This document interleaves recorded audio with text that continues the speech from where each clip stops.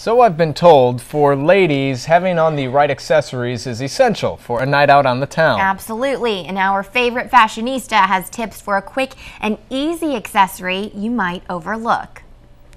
Ladies, the weekend is hours away and many of you plan on hitting the town. When you're stepping out with your girls, you have to make sure you have the right dress, the perfect heels, the matching bag.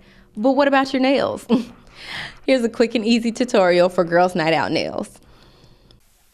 First, I took Impress press-on manicure in ecstatic cling and sized them to every finger.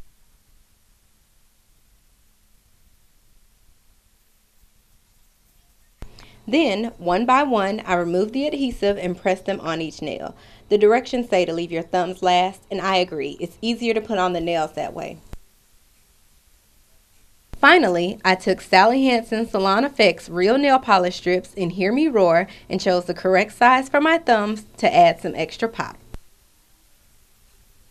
Now those were just girls' night out nails, so I don't have them anymore, but I'm still loving this look. What are some of your ideas for girls' night out nails? I'd love to see them. Tag me in your pics at Blondie's Lipstick. Check out this video on YouTube and suggest some looks you think I should try. Well, that's all for now. Until next time, mwah, stay fabulous.